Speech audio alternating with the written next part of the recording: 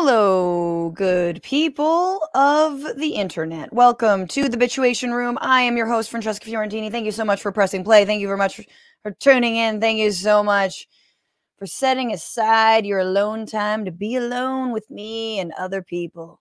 We have a great show today. I was so happy to nab Jacob Silverman, whose brain I want to pick about the TikTok ban, but more broadly, what it means for the tech billionaires who run our lives and what they plan to do with them.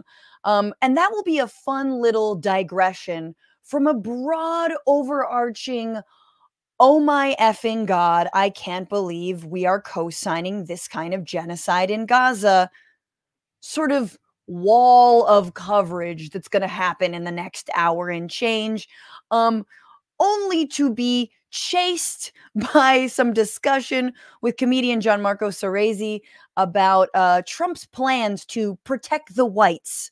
Not sure if you know this, but the whites are under attack. And his second administration, should there be one, has a lot of plans to protect it, and that includes going after DEI initiatives, which, by the way, they're already going after, and they're succeeding in obliterating. So we'll talk about that in a little bit. And then to close out this this show, just a little cosmic note from the sun and the moon to Earth. Yes, we're going to talk about the eclipse.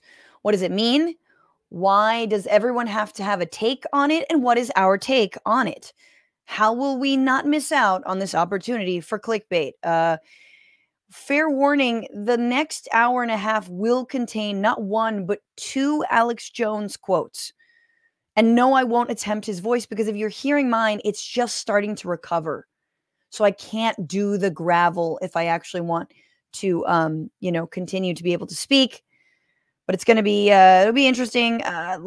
Part of our Gaza coverage is going to be how and why some people on the right are actually have better politics on this than President Joe Biden. But before we do that, guys, take a little moment to rate this podcast. Give it 5 stars on Apple Podcasts or on Spotify. Share and like the stream if you're watching live.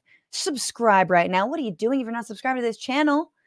And of course, remember that this show is only a third of the Bitchuation Room. That's right. There are 2 other shows I have introduced. Wednesdays for patrons. That's right, guys. We're going to do a little dessert situation. It'll be like a little after party, little dessert for the patrons. Patreon.com/bitchuationroom, where we do extra material, bonus content stories we weren't able to cover last week for the bonus bish. I went into my appearance on Piers Morgan, sort of blow by blow. And I think I was dumber for it. If you watch that appearance, you'll understand why. And then also the most obnoxious article ever written about why you should marry an older man, supposedly.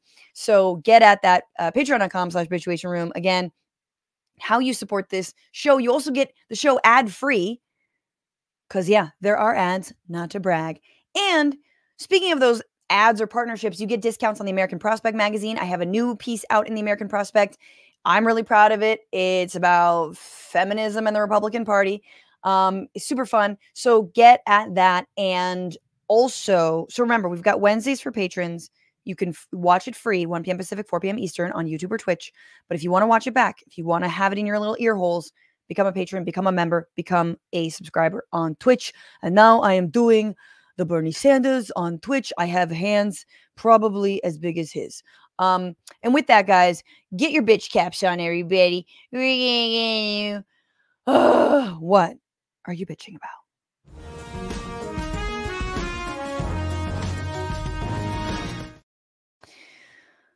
So, I'm being alerted that something's wrong with my quality. So I hope that is not the case, and I hope maybe I can fix this before everything goes to crap. I apologize if I have bad Wi-Fi for y'all, or not Wi-Fi. I can turn it off and see if it gets even worse. Keep me posted.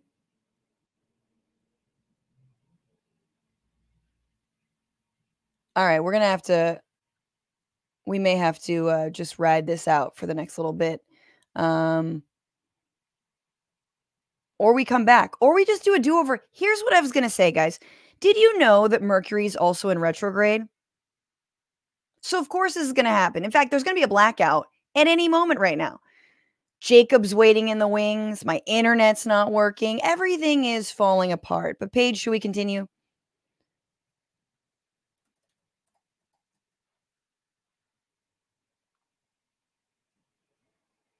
I don't want to continue if it's like really, really bad. Maybe we do a little bit of, maybe we do some wait music. Ooh, I can't do that. I can't do wait music. We might just have to sign off. Um, all right. So why don't we just see if this fixes itself as I just sort of blather on. I'm going to get rid of I got rid of the Wi-Fi, and so I'm hardwired. We'll see. But it's real bad right now. But anyway, I wanted to continue on by bitching about. Everyone says it's fine enough. Okay, cool. Um, every single day, obviously, we are subject to some of the worst stories that I think we've ever heard coming out of Gaza specifically. And every day you think this is it. This is the bottom of the barrel. This is as bad as it gets. And then the next day happens and you read a new headline, you see a new story, and it is even more depraved. And it feels like a Mad Libs game, right? It's like fill in worst war crime you could possibly imagine and scramble it around, and that is what Israel is committing with the assistance of the United States government. And yesterday, I was like, we're going to talk about the Al Shifa hospital.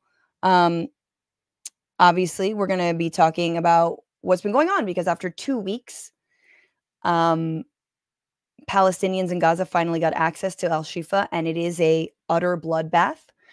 There's nothing left of it. It's a massive complex that has been completely destroyed. Hundreds and hundreds of patients, body parts found dead. Um, Israeli fire upon anyone who tried to rescue their family members. I mean, it is absolutely depraved. And this is again after they already raided Al Shifa. Remember when we talked about this 4 months ago?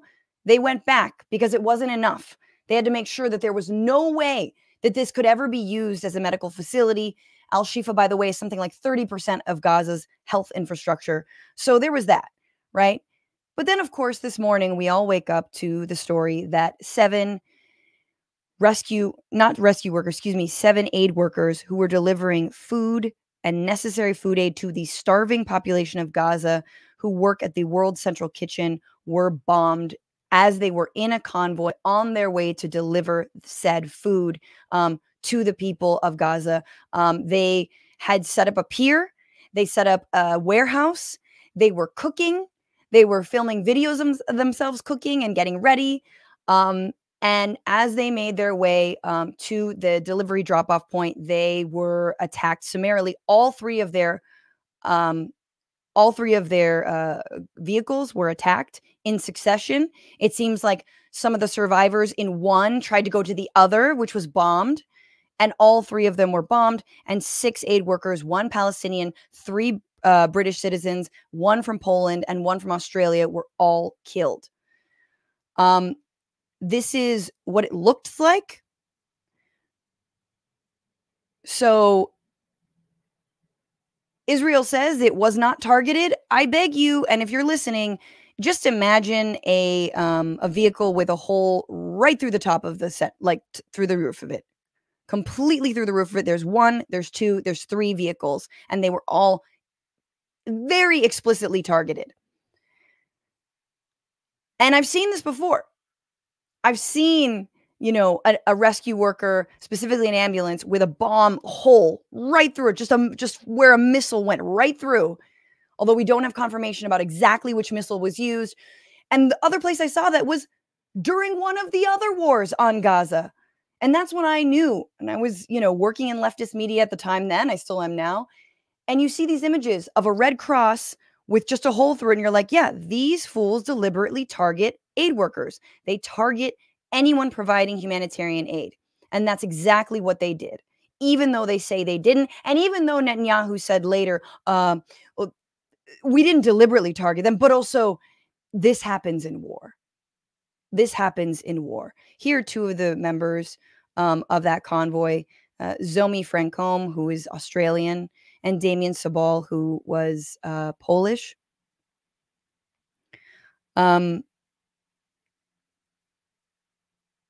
There are no words for this kind of atrocity. Like, I just spent the whole morning muttering and swearing and cussing and crying. And, you see the children looking on to look at what happened to these people. And you realize, like, no child should have to see any of this. But to know that these are people coming to help you, coming to feed you, coming to do something. By the way, they had 400 tons of food aid. They were on their way to deliver 100 of those tons, and 300 got sent back, because there's no way that the World Central Kitchen is going to be continuing with this mission to help the people of Gaza not starve. It is ethnic cleansing. It is genocide. The goal is to wipe Gazans off the map. The goal is to kill them, to maim them. We are on the precipice of an imminent invasion of Rafah. And the goal is to starve them and to kill them and to absolutely obliterate their name. That's it. And the last people to understand this and to actually fully appreciate that is, the Biden administration, not unlike the Trump administration on this particular issue. Here is Secretary Blinken speaking about this attack on the World Central Kitchen. And you can see some of the footage, and here are his words for Netanyahu. We shouldn't have a situation where people who are simply trying to help their fellow human beings are themselves at grave risk. We've spoken directly to the Israeli government about this particular incident. We've urged a swift, a thorough, and impartial investigation to understand exactly what happened. And as we have throughout this conflict, we've impressed upon the Israelis the absolute imperative of doing more to protect innocent civilian lives, be they Palestinian children, women, and men, or be they aid workers. Do more. Do how much? Like, how much do you want? Do you want 5% more? Do you want 50% more? How many aid workers do you want dead? Do you want one aid worker dead? Do you want 7? How many civilians do you want dead? Do you want 32,000 civilians? Do you want, like, how many death zones do you want outside of Al-Shifa Hospital, according to Haaretz? Do you want 1 kill zone, 2 kill zones, no kill zones? Again, as the Israeli army admits that they have just zones where if you step foot in them, you'll be murdered. As we did see from released drone footage just a couple weeks ago. The last thing I'll say about this is not only is the Biden administration so pitifully and so painfully weak, but here's what gets me the most. We are also not only on the precipice of an invasion of Rafah, but on the precipice of a full-out regional war. Israel's attacking the Iranian consulate in Syria. Israel is attacking southern Lebanon. It's likely there will be an invasion of southern Lebanon. And who is this teeing up for, people? Who could this is what's so wild to me. Not only because maybe Joe Biden, maybe by November, would pull it back just a little bit, because this is getting so out of hand. Oh yeah, genocide the Palestinians, but let's not get it too out of hand. Who is this teeing up for? This is teeing up for Mr. Donald Trump, whose party is fully ready to be like, yeah, why don't we go Nagasaki on Gaza, as was stated by Representative Wahlberg not so long ago. Like, do we understand the fire that we're playing with? Forget the moral level. I've said this a million times. On a geopolitical level, just how dangerous all of this is for everyone involved, and how excited Israel would be to pull the United States into a hot war with Iran. Rock on, baby. All because we couldn't cut the fucking purse strings for this genocide. It is so sick. And if you want one more little, here's just a thing that keeps me up at night, y'all. Lastly, before we get into this, here's from Cheetah Parsi. He's been on this show translating what a Swedish aid worker had to report from Gaza. Said, a little boy with a bruised face, no more than 11 or 12, exited an ambulance. I asked if he was okay. I saw blood dripping from his backpack. Quote, do you know what I have in the backpack? He asked. My little brother, Ahmed. So when I say that every day there's something more horrifying than you've heard, that's what I'm talking about. Every single day, these people are carrying their brothers home in their backpacks. Where do you go from here? What happens? When is enough? It doesn't matter if all of the aid workers were American. It doesn't matter. You understand that, right? Literally all morning I've been like, I do think Taylor Swift needs to go to Gaza. This is it. And even then, even if she dies, because she would die, she'd absolutely be killed. Wouldn't she go out a goddamn martyr? Like, wouldn't that, you know what I'm saying? And then Beyonce could be like Queen and then be the whole thing and like Cowboy Carter. Yeah. The point is thus, when is enough enough? It is up to us. It is up to us to sanction or argue for sanctions, to boycott where we can, to divest where we can, and to keep the goddamn pressure on, because no one is doing anything. You see how weak Blinken is there, even though he's sorry, and Biden sends his condolences. Spare us. Okay, with that, now that I have been thrown off my game, but thrown back on, I'm so excited to have back on the show for a real show, not just a bonus. No, the bonus actually is great. The bonuses are the best because we get to just sort of wax for a very long time. But he is a journalist based in New York, writing about crypto, tech, politics, and other issues, and the co-author of the New York Times bestseller, Easy Money, Cryptocurrency, Casino Capitalism, and the Golden Age of Fraud. Jacob Silverman, welcome back. Thanks for having me. Jacob, last time we were on, we talked a lot about Sam Bankman-Fried, who, just got sentenced to 25 years in prison. And you wrote about it for The Nation. I just want to briefly ask you, you wrote a great piece for The Nation about him and how he had some sort of parting words that seemed to prove that he learned nothing from defrauding investors of $8 billion and then funneling it into our political system. But any thoughts about the sentence and also what you want to see? Sure. Yeah, there were a couple of things I was trying to highlight in that piece. One is that this argument that's been floating around a lot, actually, but really been used by Bankman-Fried and himself and his lawyers, is that no one really lost money. There was no real loss, even though we know that Bankman-Fried stole $8 billion in customer funds and then used it for all kinds of purposes. And obviously people haven't been able to get their money back. So I was really trying to address that issue. And then also address how this guy does seem to be delusional, or at least to really believe his own kind of distorted opinion of himself, and how he can always fix everything if only people would give him enough time and listen to him.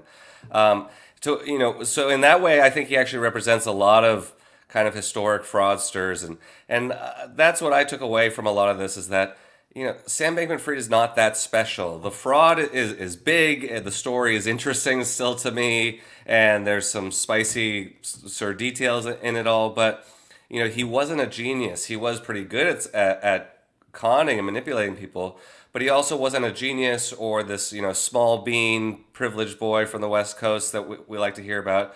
He was simply a fairly intelligent con man who seemed to believe his own lies until the end.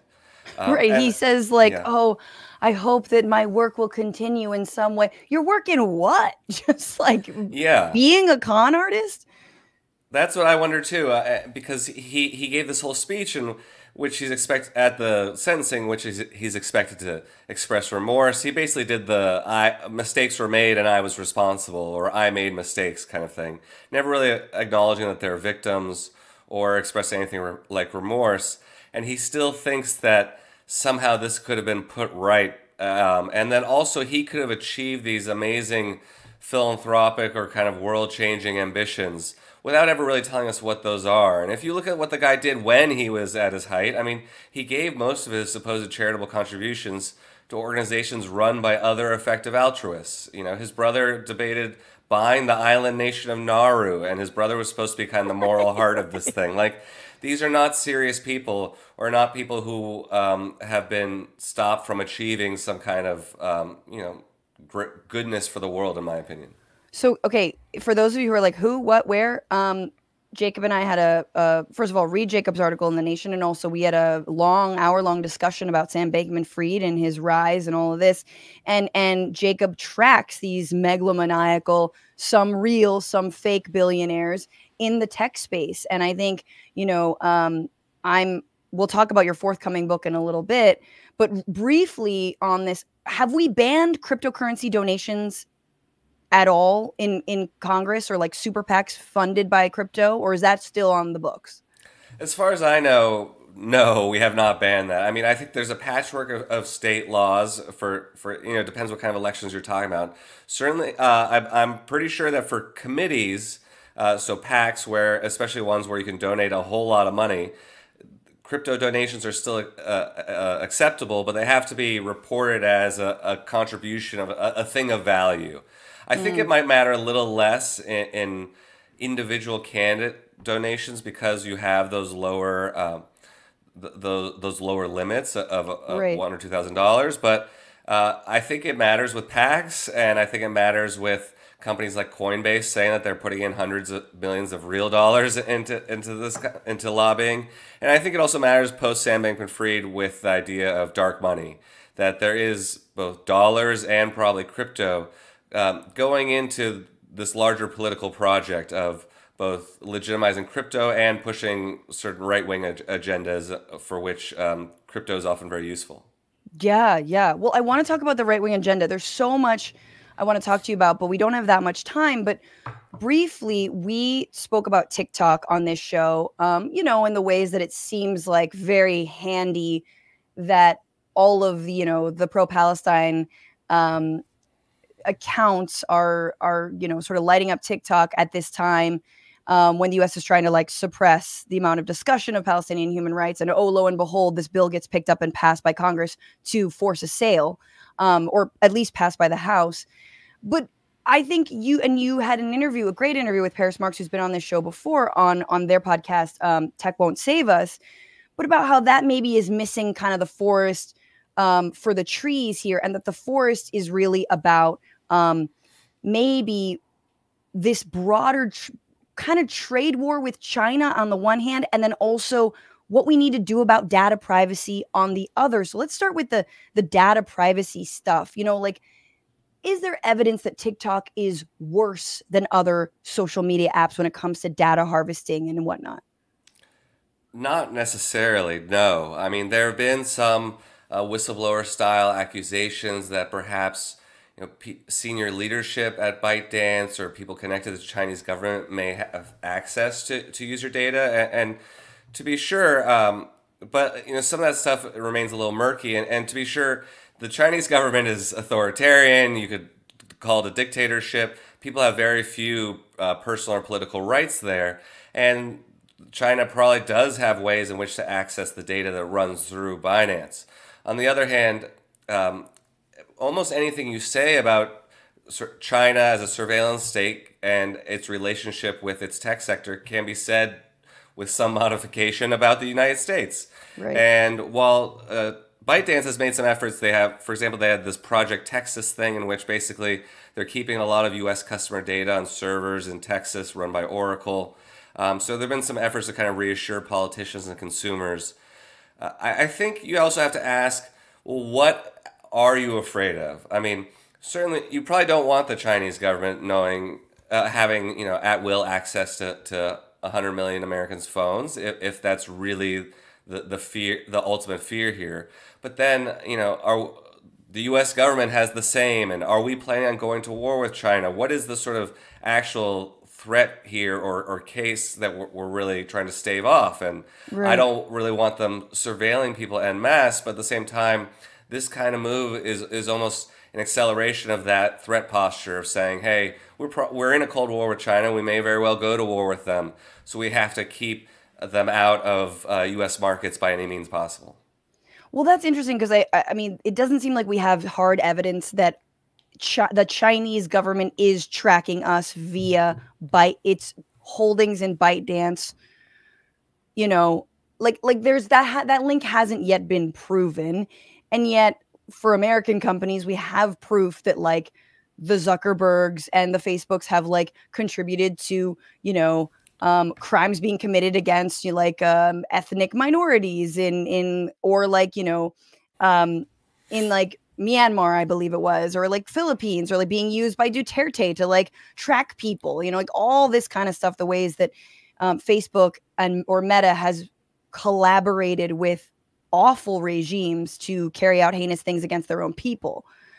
Um, anyway, but yeah, Yeah, I think there's this question of why ByteDance, why the TikTok in particular, because the law as proposed, which hasn't been brought to a vote yet in the Senate, only names ByteDance and TikTok.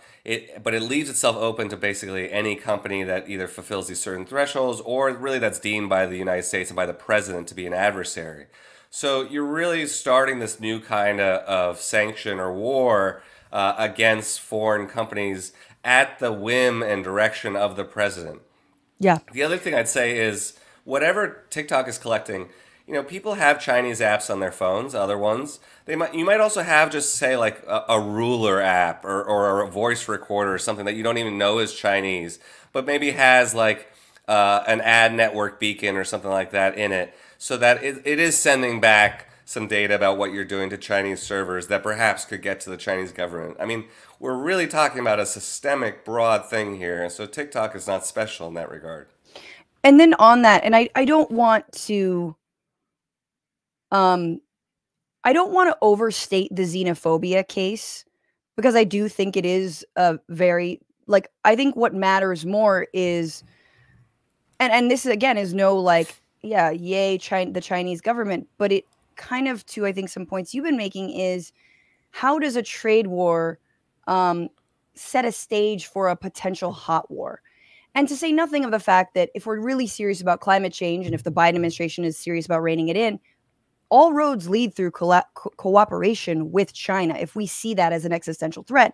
But at the same time, Biden is super hell bent on painting China as also our biggest existential threat. So, what are your thoughts on this sort of like broader trade war idea with China and how tech relates to it? And maybe thoughts on like the CHIPS Act, which I know some people have really heralded, like, yay, national industry, this is good. But do you have another take on that?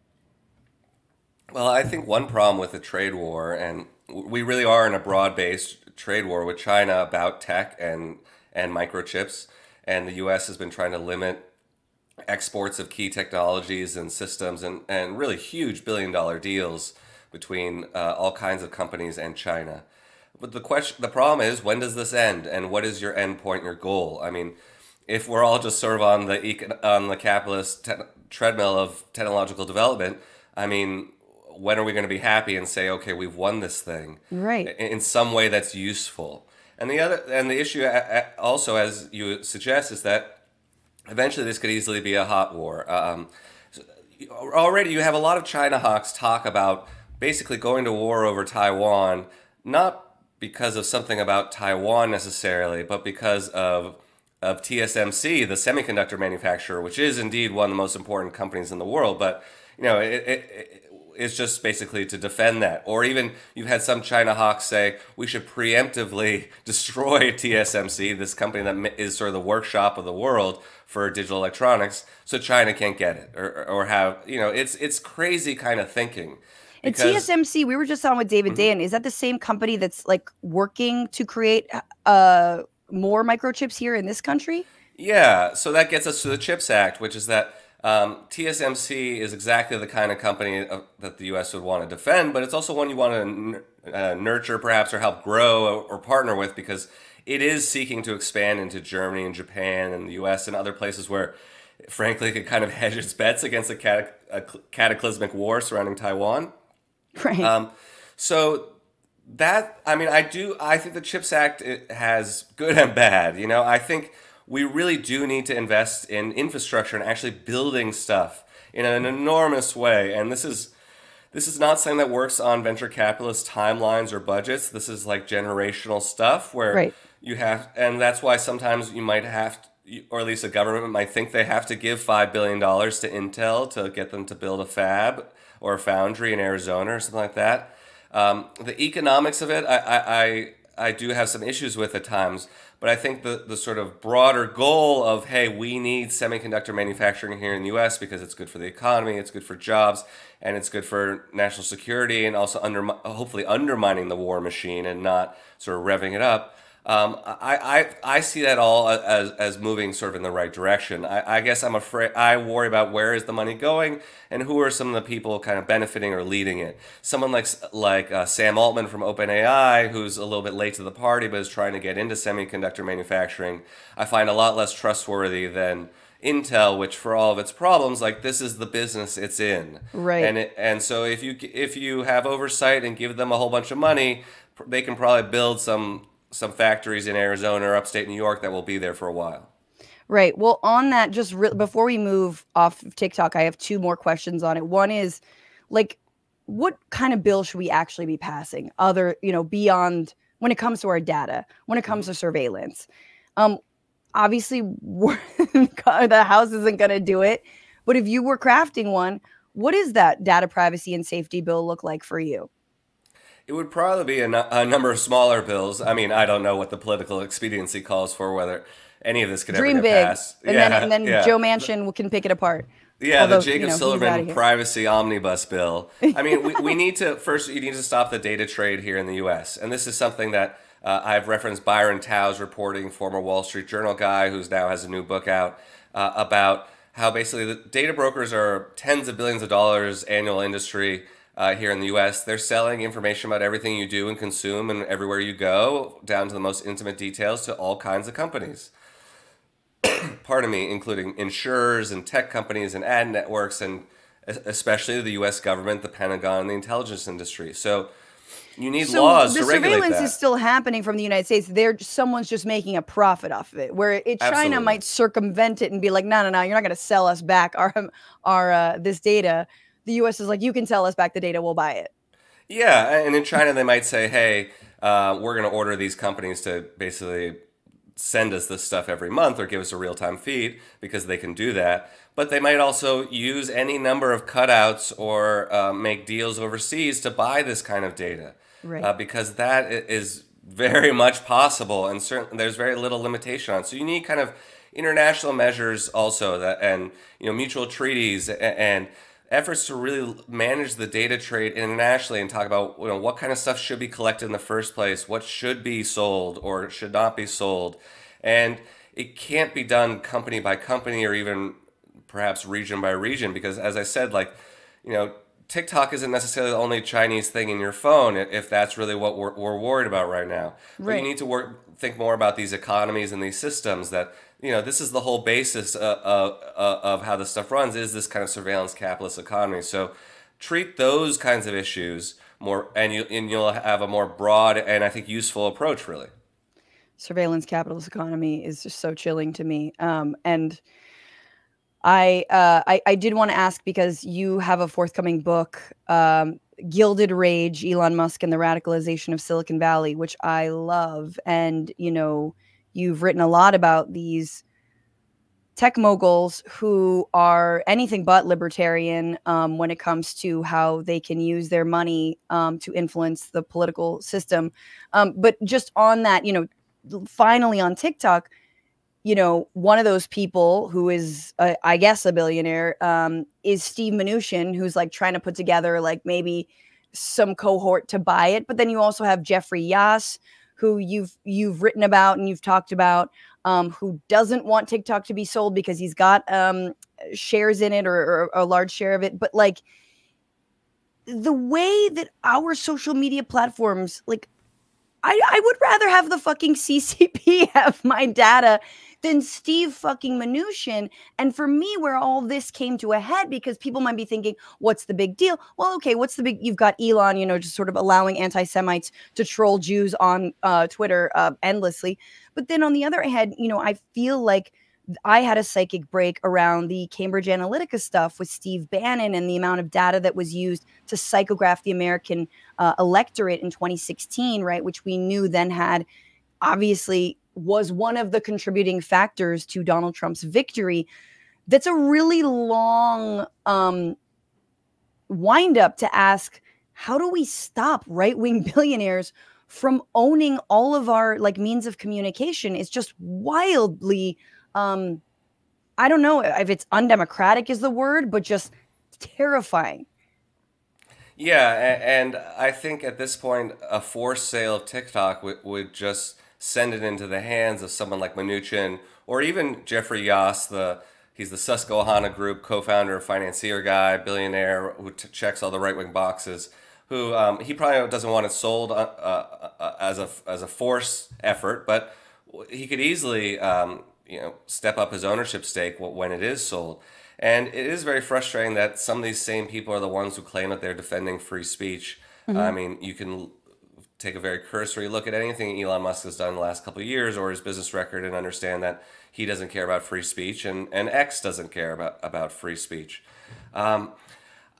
We still have the capability out there to have worker-run companies and kind of more equitably designed systems and economies of scale that don't work on the exploitation of consumer data. I would hope that we move towards that in some way. I don't see any easy answer. Another reason why this frustrates me is because the Biden administration, I think, one of the areas where it has done a pretty good job is antitrust Right. and some of this consumer protection, breaking up companies, suing companies.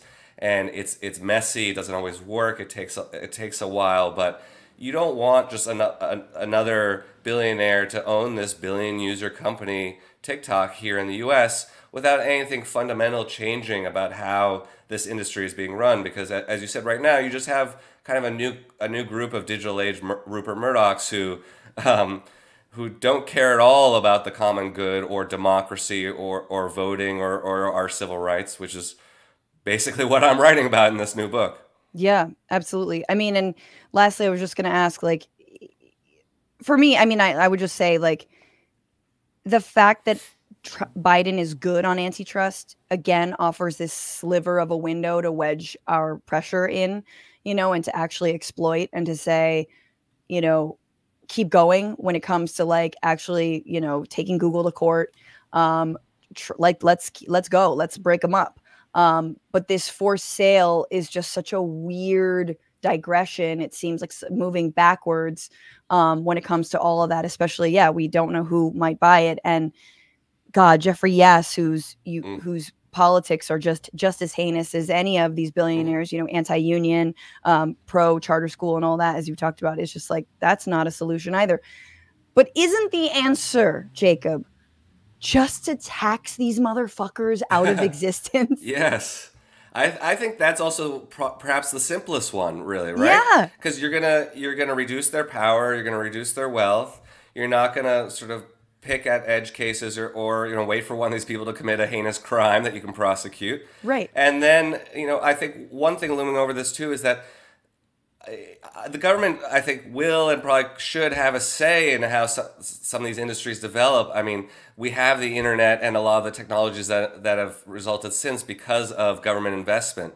But you want it to be done democratically and to move and for the social and common good and to sort of move society in the right direction. So in that sense, forcing a sale of a quasi-Chinese company to an American oligarch, not so good. Putting some U.S. government dollars into building manufacturing here, maybe a little bit better. And if you at the same time finally tax these people in a real way in which they don't have like nation state style resources, then we can do more of that, I think. More sort of CHIPS Act type building for everyone. Jacob Silverman, thank you so much for stopping by. I appreciate you, and I'm excited for your book. Everybody, for now, Easy Money, Cryptocurrency, Casino Capitalism, and the Golden Age of Fraud is out.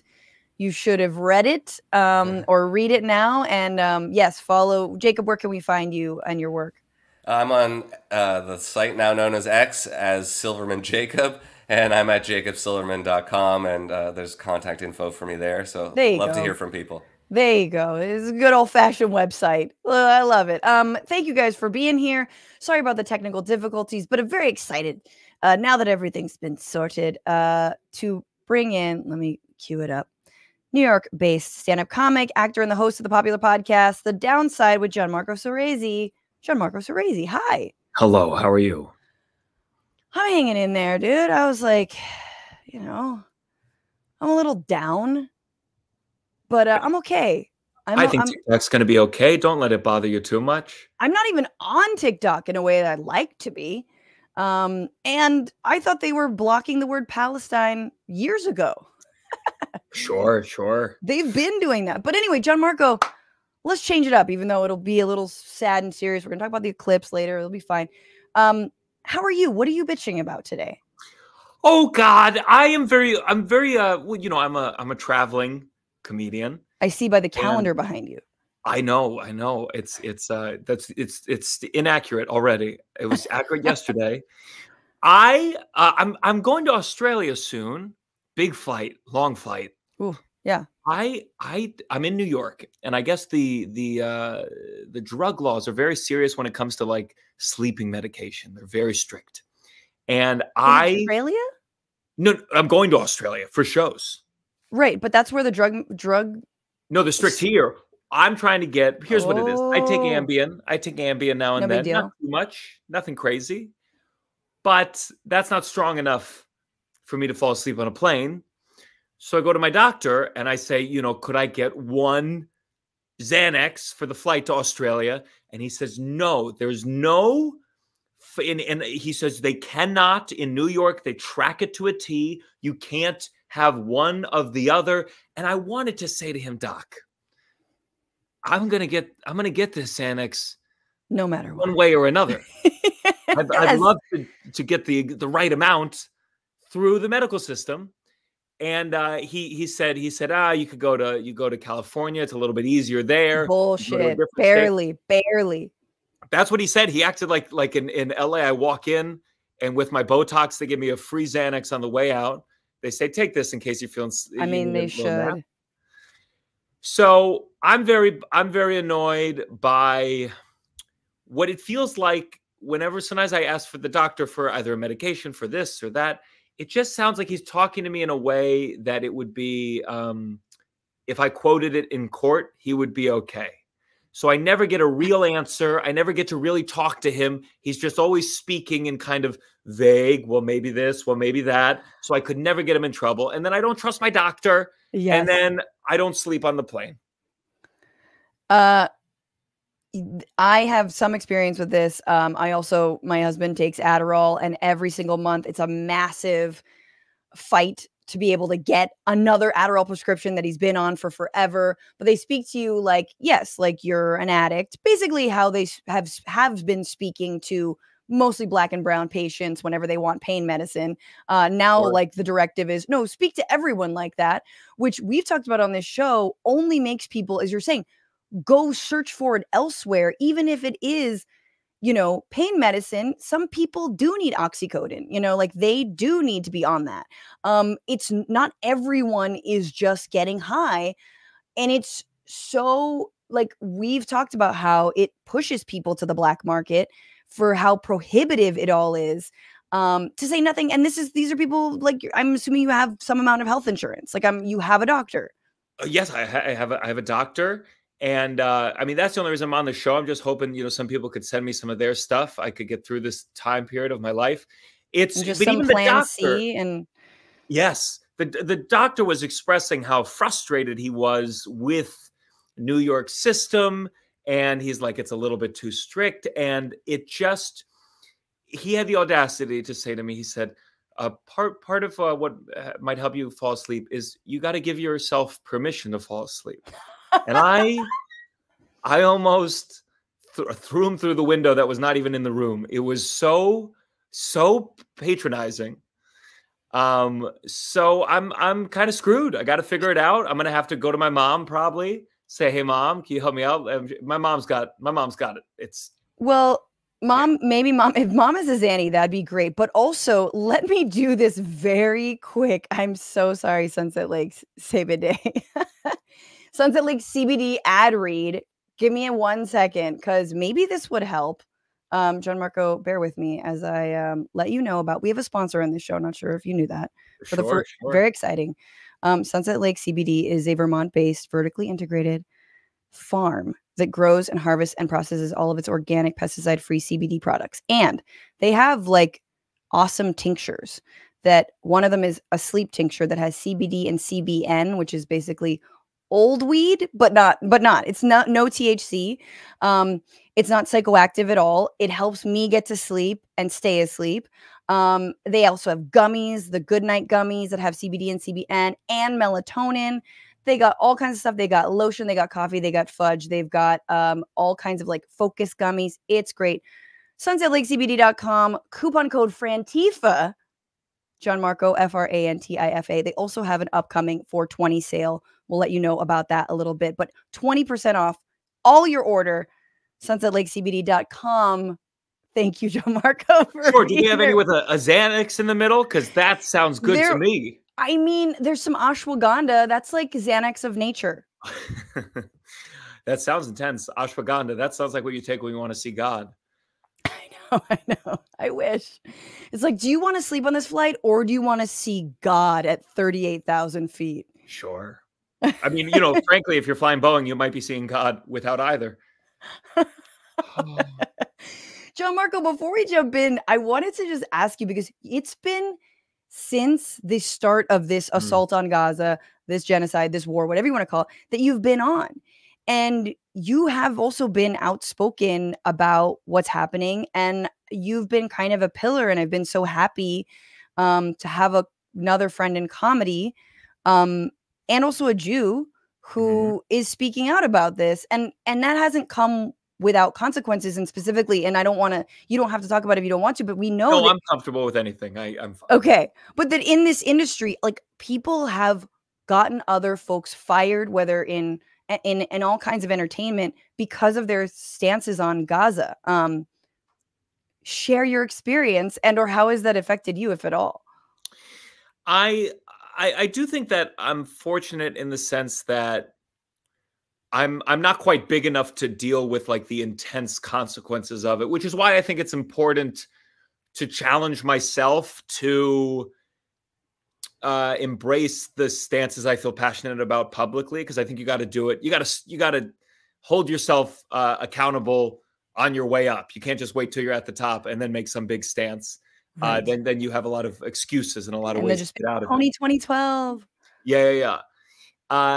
So I was just like, I just Twitter X is where I felt, where I just felt like the best.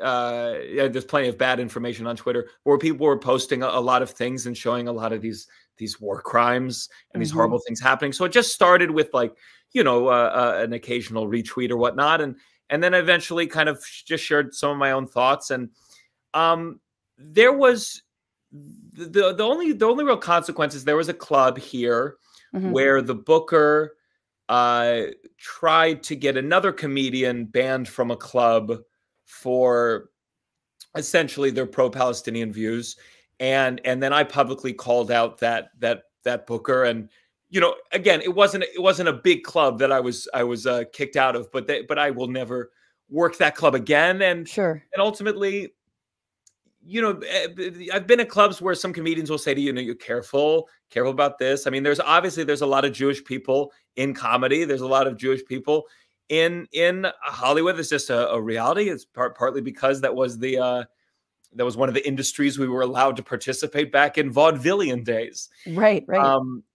I think it's more just that you can feel the pressure of of Jewish people assuming that as a Jew, we're on the exact same page politically.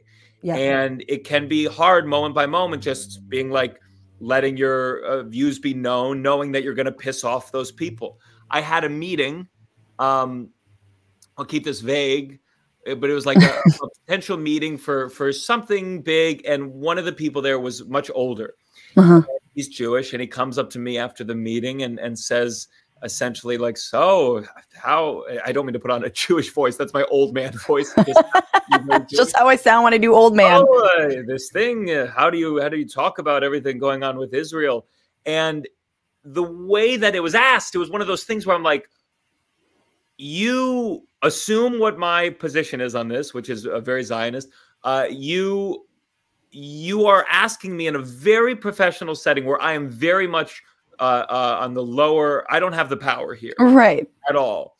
And furthermore, if I were Palestinian, if I were Muslim, if I were not a member of the tribe, you wouldn't be interacting with me in this way, or you would have views, or you wouldn't want to bring me onto the thing. So you just feel, while it's not a direct, he didn't say to me, hey, we're going to give you the big movie deal if you pledge your allegiance to Israel. You can feel the tension of it being accepted as a matter of fact that to even criticize Israel would be akin to post 9/11 saying like Al-Qaeda is making some good points. Like that's right. That's the way that it's present or was presented. And then as anyone who studies anything could see that, you know, the mood shifts as the numbers become so fucking unbearable.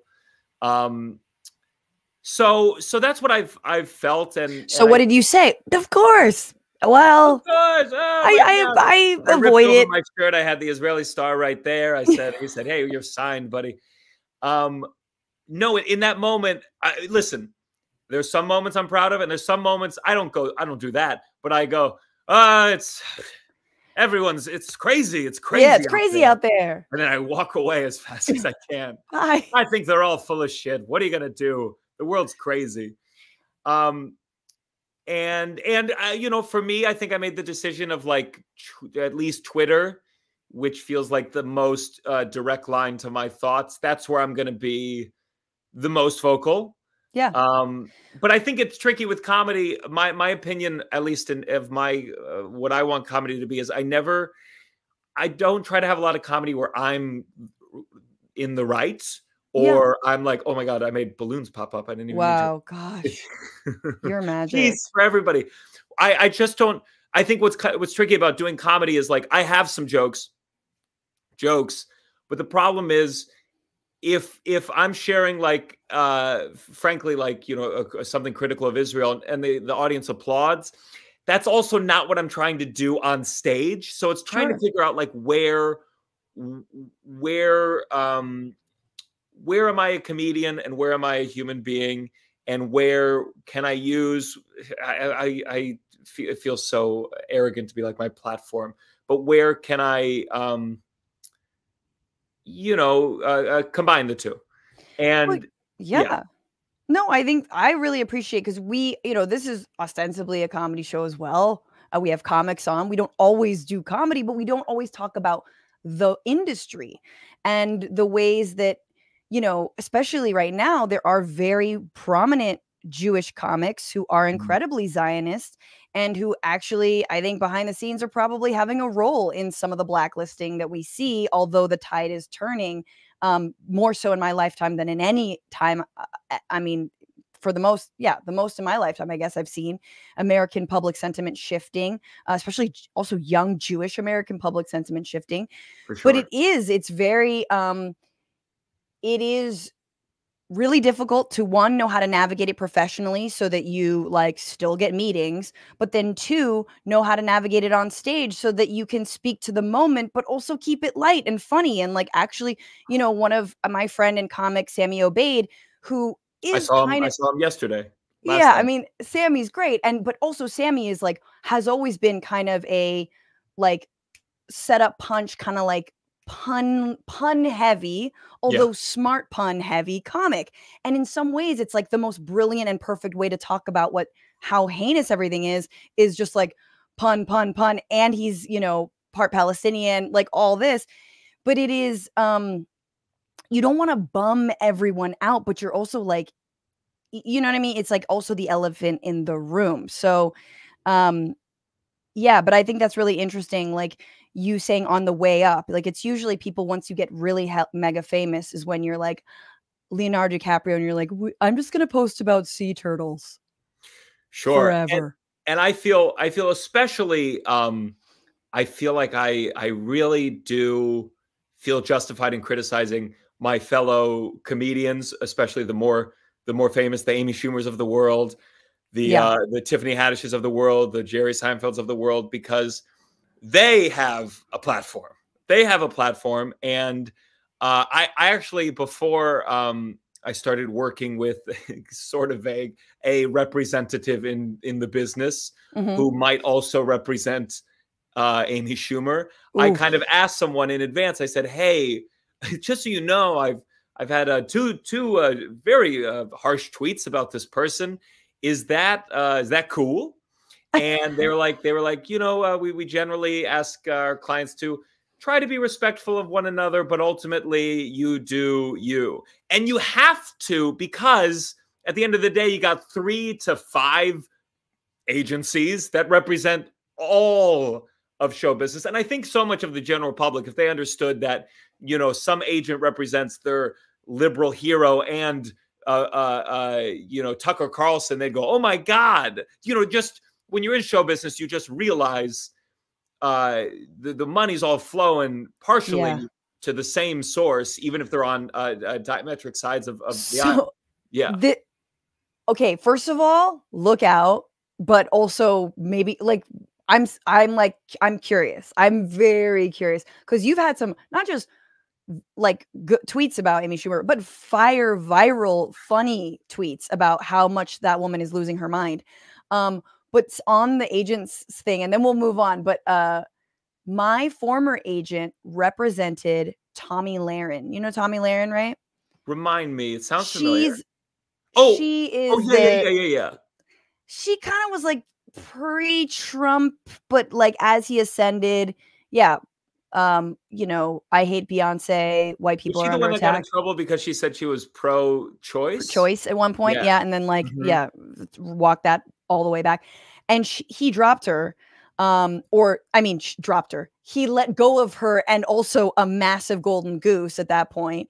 And I looked at him and I was like, "You are on the right side of history." Like God will reward you. I didn't say God will reward you, but basically, like you will be. The angels will herald you up.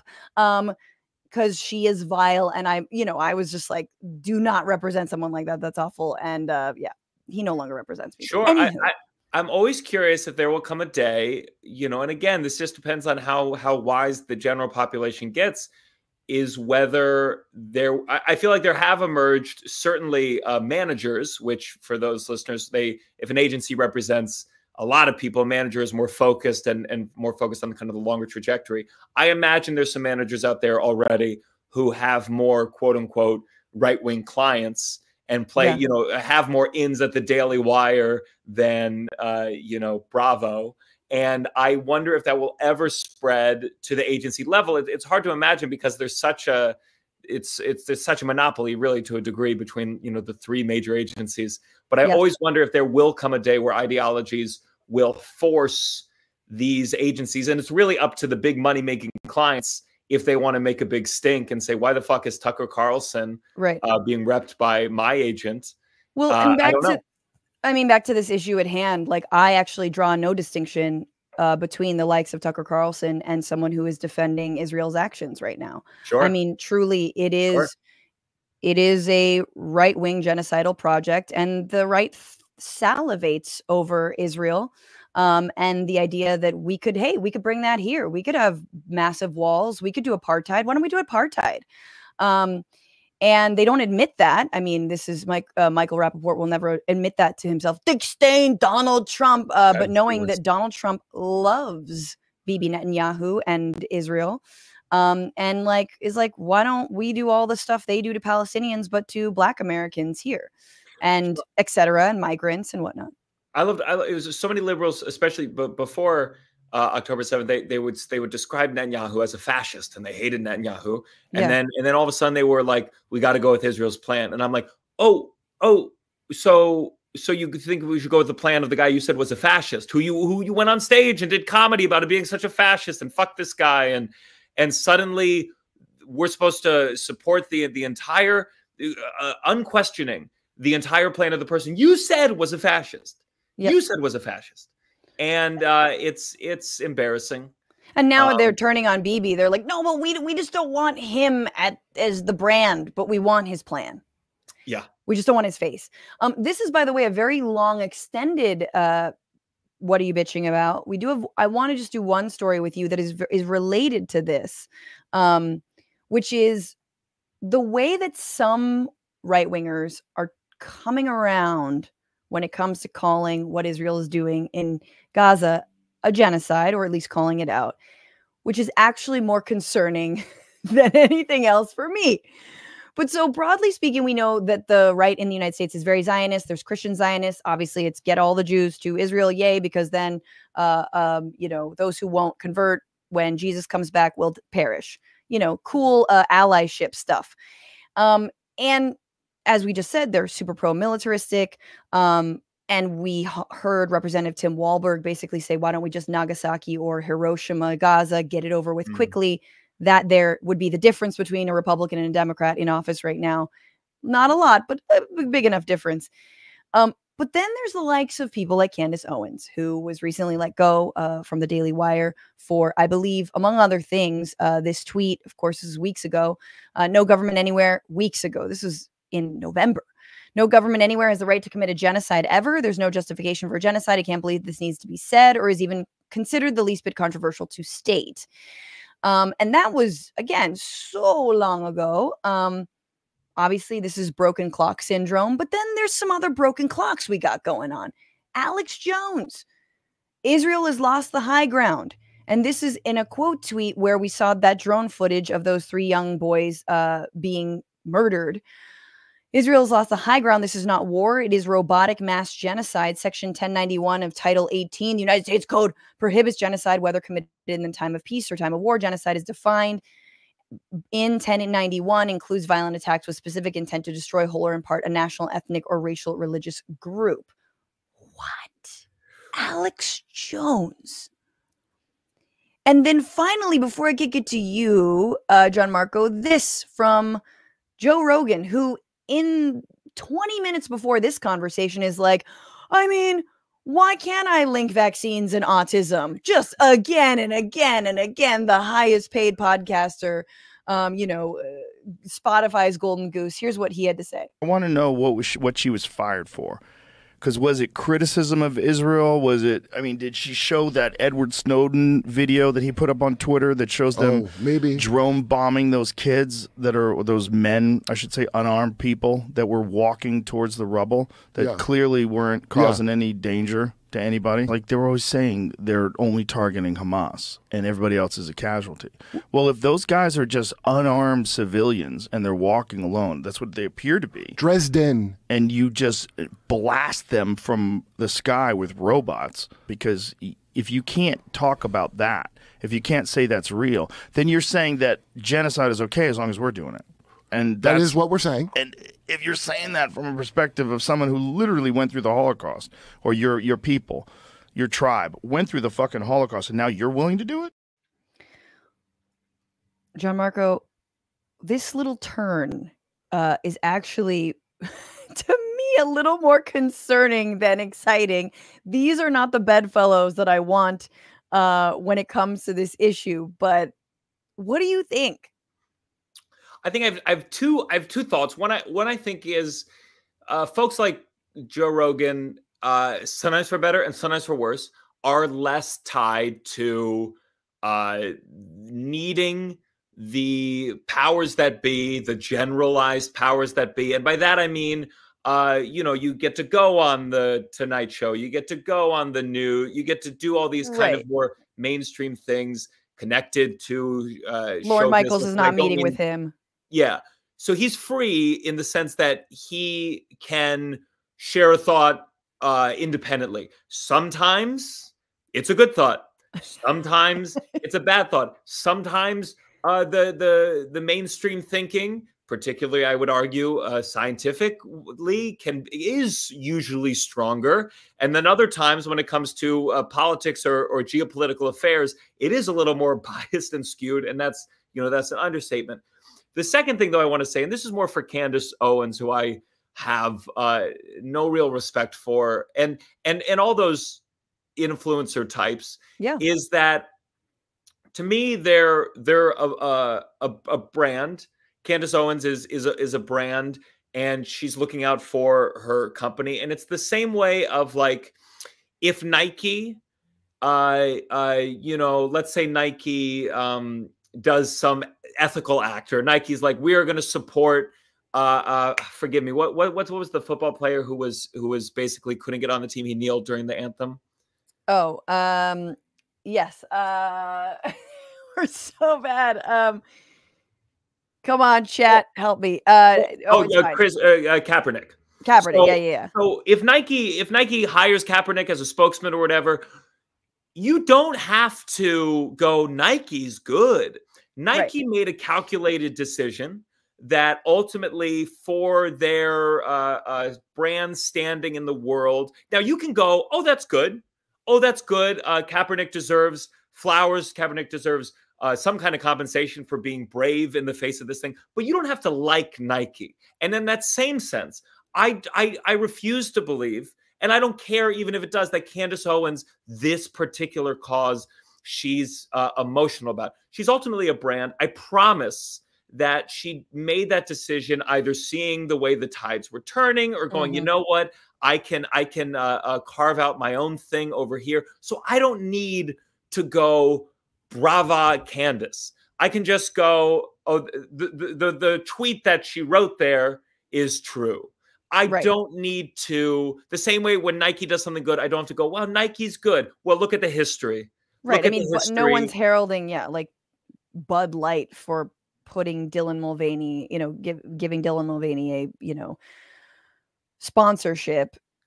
It's they're making money moves. I mean, what's interesting about the issue of, I think you're totally right when it comes to Rogan, is that there's literally nothing he can say that would make Spotify drop him. And as you mentioned earlier, kind of one of the only issues you can truly get canceled over anymore. You gotta like at least assault like 50 to 60 people, number one. Or, unless you have an NFL contract already in place. Exactly. Or you have to speak out about Palestinian human rights. And if you do, that is when you can truly, and people have been canceled. And Candace will be totally fine. I guess the reason that it worries me is because these are actual anti-Semites, in my opinion. Alex Jones hasn't really said the Jews do X, Y, and Z, but he's platformed everybody. The Richard Spencers, the like David Dukes, all those fools, and the cabal and the establishment and the this and the that, and the powers that be are always sort of coded Jewish. Like that is kind of the way they run. And then Candace Owens is openly, embraced obviously Kanye West, but then Nick Fuentes, who's still a Trump supporter, who's like, hey, when Trump comes back, maybe we should round up Jews, like that kind of stuff that people are openly floating. And so that's why I'm like, the only thing that is almost helped me, like, I'm just glad that the right is so on brand Christian Zionist on all this. Like, yeah. They love war. They don't care about Palestinians, because when they start to come to maybe the realization that Israel's not the good guy is when like the actual anti-Semitism might happen. Right. Which is sort of why like I'm concerned, but like, and Matt and I, my husband get into this conversation all the time, which he's like, Israel literally makes people anti-Semitic. Like the fact that their actions, which they claim to do in the name of all Jews, turns people against Jews. And that's not a reason, that is like a far reason to be on the side, to want to change the policy here. But it's just a natural reaction to what's going on. Is that dingbats who see this and are like, hey, that is bad. Must be the Jew. You know, like the project of Zionism conflating Judaism and this ethno-state actually makes Jews around the world less safe. 100%, I agree. And I think on the other hand, though, you could argue, if you were a Zionist, that it forces a lot of Jews to embrace whatever actions they decide because they feel like it's the only way. Like, you know, when Biden says so sickeningly, the way he goes that, you know, without Israel, Jews aren't safe. And as a Jew, it's so infuriating because you go like, you are merely like throwing coal into the flame of the anxiety of like, well, we need this or we're fucked. Right. And then you're gonna, it's obviously the whole prospect of it is very dangerous because every government commits crimes in the history of the world. And so if you are going to equate criticizing the government with anti-Semitism, you are begging for more anti-Semitism. Yes, yes, absolutely. Absolutely. Right. You're gonna have on Candace next week? Is yeah. Oh my God. No, years ago they reached out to me and I was like, no, thanks. I don't want to be your like leftist punching bag. Sure. And also, you know why I don't want to do those shows is because I don't want to roll up and see how much money they have. Like I went on Piers Morgan, that's fine, like whatever. But like going to like a Daily Wire set and being like, y'all have all of this fucking money for your like twisted ass beliefs, like that just like, ew, you put me up in this hotel and I'm eating this on a per diem, fuck you. Like that would just make me so mad. I'm like, why don't we have an empire, you know? Why don't we have an empire? The anti-Zionist said, sorry. Okay, this has been great. And we have one more final segment. I'm going to leave the discussion of how Trump and Stephen Miller's law firm want to be the ACLU of white people. Sure. They're planning that for the second term. We'll talk about that tomorrow in our bonus. But Gianmarco, there's an eclipse coming up. Yeah, a solar eclipse, 4 minutes and change or something of just darkness. And apparently big things happen during eclipses. I don't know any of them, but I'm sure JFK Jr. was shot during an eclipse, and I'm sure Abraham Lincoln was shot during an eclipse, and I'm sure that 9/11 was an eclipse time or something. For sure. They say that eclipses coincide, and by they I mean astrologers on Instagram say that eclipses coincide with big events, right? And actually to the right and like nut jobs are going with this and saying that, yeah, there might be something with this eclipse. First, here is a Paige, who put this out? Here's a tweet about the path of the eclipse in the northeast of the United States where it's going to be passing through. And this person on Twitter has pinpointed all of the spots that, like, according to them, correlate. Like, why is the eclipse passing through all of these historic places? And now, mind you, about 2/3 of them are places where there have been mass shootings, which, like, let's be real, that's not that hard in the United States for an eclipse to happen to pass through a bunch of states where there have been mass shootings, because there's been mass shootings in every fucking state. But they are Eagle Pass, which is nothing. It's just a city. Like Uvalde school shooting, Waco massacre, JFK assassination, Bill Clinton birthplace, Rose Law Firm, who? Whitewater, Jonesboro school shooting, Padua school shooting, Mike Pence birthplace, Kent State massacre, East Palestine train derailment, Buffalo mass shooting. It just like, so it's like, don't we see the connection? This is, thank you, random Twitter guy, it says Paige. But then here's Alex Jones, and I promise there was two Alex Jones. Two Alex Jones quotes. Here's Alex Jones saying that no, this is an excuse to create martial law to establish. The right is very excited about martial law. They cannot wait. They're like, oh, it's martial law. Yeah. And it's because, you know, there have been warnings issued to Americans about looking into the eclipse. Because if you guys remember the last time there was an eclipse, I believe it was 2017, and people looked at the sun directly.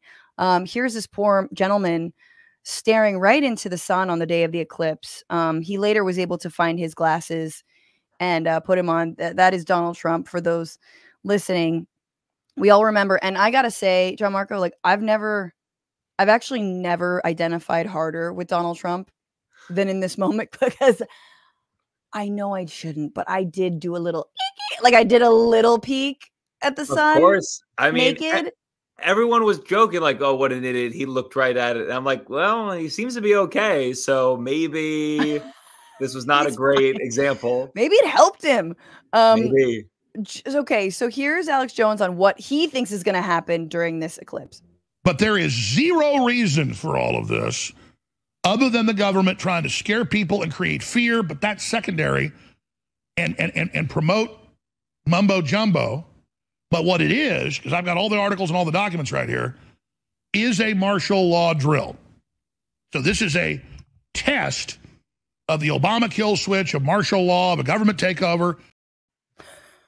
Now behind him is, I think, Apocalypto. Is that the Mel Gibson movie? I think so, yeah. Apocalypsis or Apocalypto, but it's basically like there's like a ritual sacrifice, a Mayan sacrifice, I believe. And there's an eclipse right at like the pivotal moment, and everyone's like looking up, which is just hilarious. But I love that, like, eclipses, as evidenced by Apocalypto, like, you know, just the idea that, like, they were always seen as these crazy events, and, you know, societies for so long have seen them as omniscious. I don't know words today. Sure. But that in effect, Alex Jones is doing the exact same thing, just in the year 2024. Like, what does the eclipse mean? You know, like, it's gonna be, the civilization is collapsing. There's gonna be martial law. They're using it as a pretext. And then he's got his documents and he goes through them, and it's basically just like, hey, General Lloyd Austin says, don't look right up at the sun. like, hey, CDC says, don't look at the sun. Hey, President Biden says, don't look at the, like, all of these people are just like, watch out. Don't look at the sun. Be prepared, hospitals, because people are going to come in having stared at the sun. It's going to be tough. I mean, I'm sure Alex Jones goes around the house. He sees the bleach, says, don't drink. He's like, what do they not want us to know? Exactly. The same shit. So anyway, I want to know, boy, this is a long wind up to get here. What do you think is going to happen politically, socially, entertainment news? Hang on, I'm going to run this clip. This is total eclipse of the brain.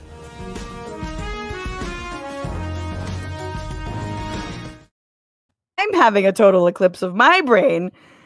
Gianmarco, what could happen? It's Monday, April 8th.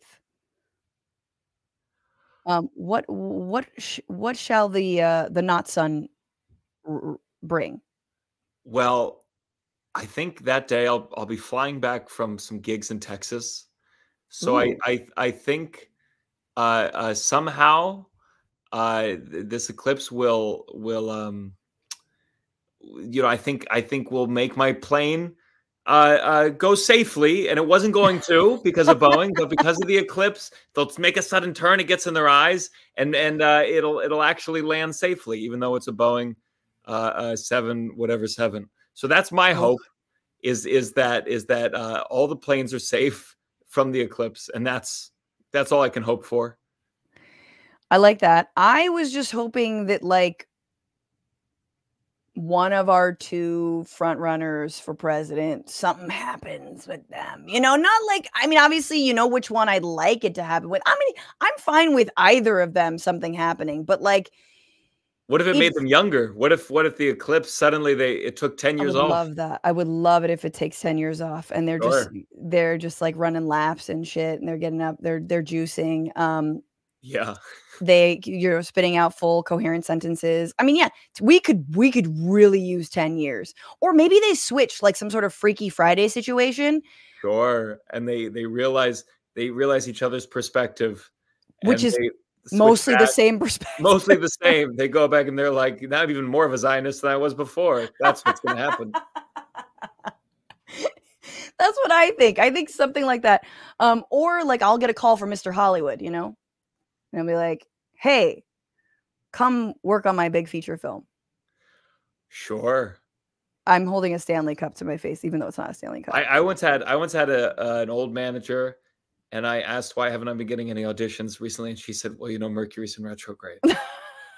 That's the excuse that I use for my tech stuff failing me earlier in the show. But that really, you know, you live in New York, Gianmarco, and I think y'all are a little bit more grounded. Whereas when you move to LA, you do have an eclipse of the brain, and you suddenly blame Mercury being in retrograde for truly everything. Or Mercury in reggaeton, as my good friend says, which is a lot more fun.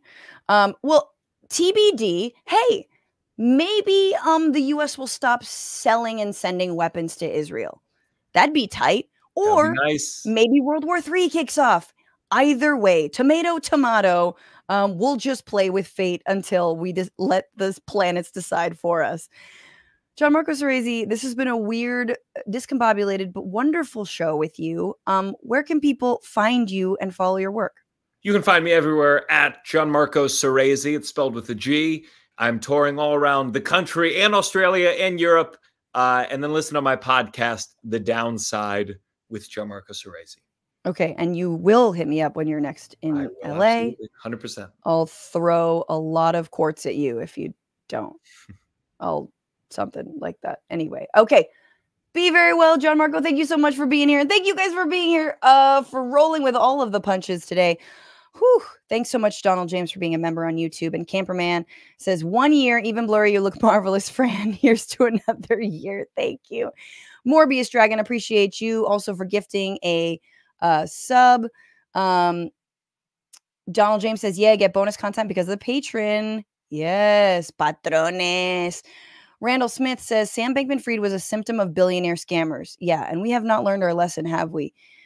Balls Capone, thank you for becoming a new member on YouTube, which also entitles you to watch back all of the bonus content. Metronome says, we really need to ban Tinder. Is that a Chinese company? Charles Whiphand said, they're feudal lords, when I think talking about the people who own all of our social media apps.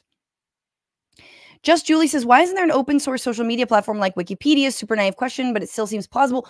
Well, there is Blue Sky, which is now open for anyone to register. It's not buggy, but you can't like share video and whatnot. It definitely seems like a safer space. I know that Jack, the original founder of Twitter, was part of it. So like take that for what you will. But it doesn't seem to have the same, in fact, it does not have the same sell you to advertisers model as the other apps do. So it's just a question of like convenience and the people who are on it. We're in a bad way. But I completely agree. Like, and part of Blue Sky is actually not the commitment to not sell your data. Robert, thank you for your super chat, says the plutocrats who run this country are going to pull the plug on democracy, or at least they're going to try. Yeah. I mean, we didn't get to do this story and I'll do it tomorrow, but this is effectively what a second Trump term is looking like. And, you know, we focus a lot on democracy, and democracy, I guess, is important. But let's be real. Our democracy has been bought and sold by billionaires, and they're looking at Biden and they're looking at Trump and they're like, Biden's going after our monopolies. Trump will allow us to buy his fucking buy into his cabinet. Which one am I going to choose? So let's be real. The billionaires are circling their wagons around Trump. They are choosing him. They are anointing him yet again. And so it can get worse. Even though I know when it comes to Israel, Palestine, it does not feel that way, but it can. Thank you so much for the serfs for rating our little feed here.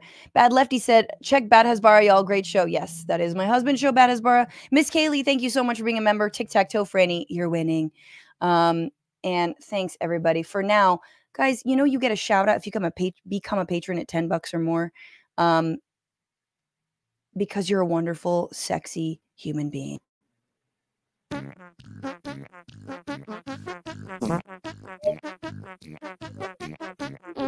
And RoboCat, you both are wonderful.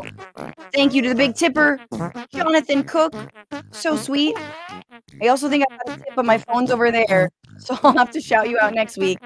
But going over to Twitch, Seaman Assassin, thanks for resubscribing. Fantastic time using Prime.